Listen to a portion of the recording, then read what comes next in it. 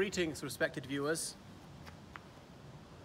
Anyway, here I am in Kensal Green Cemetery in London, and I'm in front of the Dissenters Chapel. Take a look at it. Take a look at these. Are these Corinthian columns? Is it the 3:8 ratio, which the Greeks believed was expressive of beauty? So the cemetery opened in 1833, and this neoclassical architecture is very much of the era. So I say Dissenters Chapel. What is a dissenter? A dissenter is not in the political sense like a dissident. A dissenter was a Protestant outside the established church, as in a Protestant who was not in the Church of England. So could be a Baptist, could be a Presbyterian, a Congregationalist, a member of the Plymouth Brethren, a member of the Religious Society of Friends, better known as the Quakers. Anyway, so what else about the dissenters? Yeah, so they had this chapel. There was also an Anglican chapel, that is to say for communicants of the Church of England. And they're Christians of various denominations. They're interred here. They're Catholics. They're Orthodox Christians. I've seen some headstones in the Serbian language.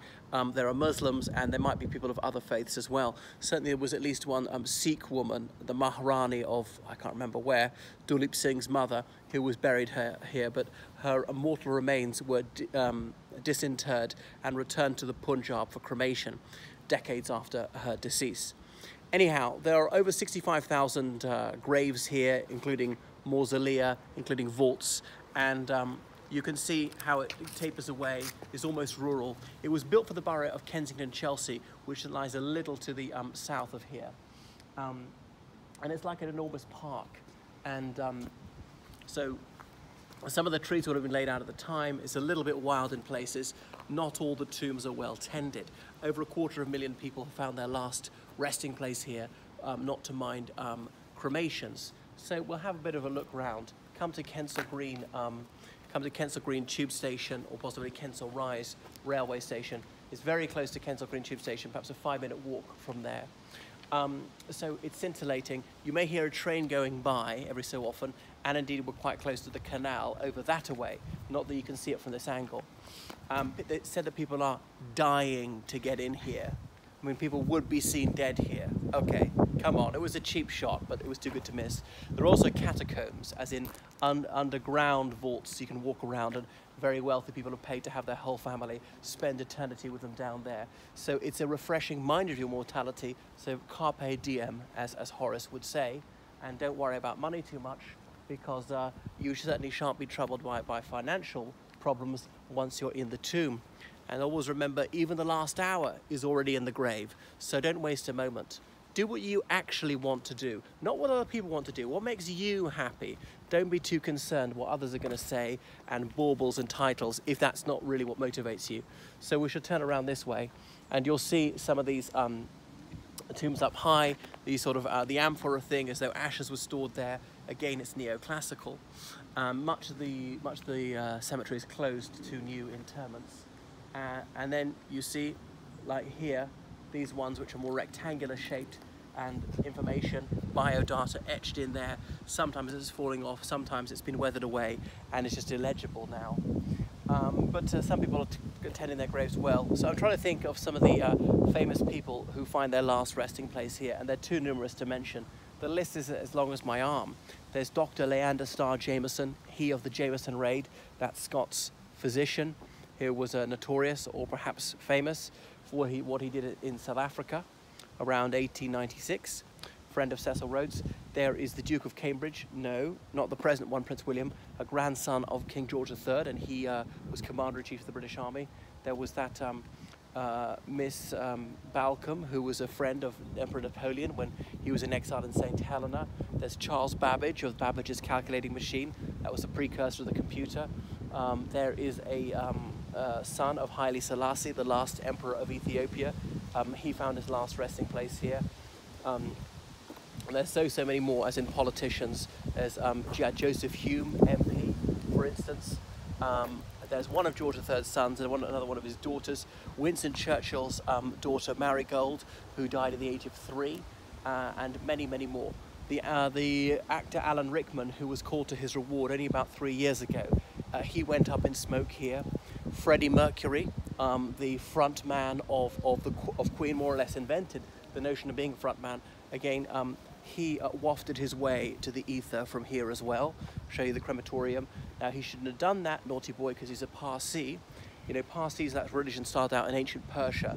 Due to Islamic persecution, they mostly shifted to India, particularly the Mumbai area. But Frey was born in Zanzibar, that island off the coast of Africa, born a British citizen, which he always remained. Anyhow, he moved to this country as a teenager.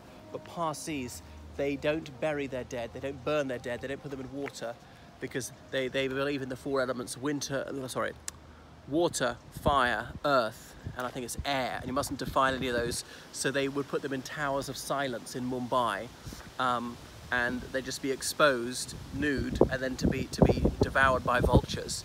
But they have to have them sort of caged so the vultures couldn't take a whole limb at a time. But surely the thing must reek, the rotting flesh.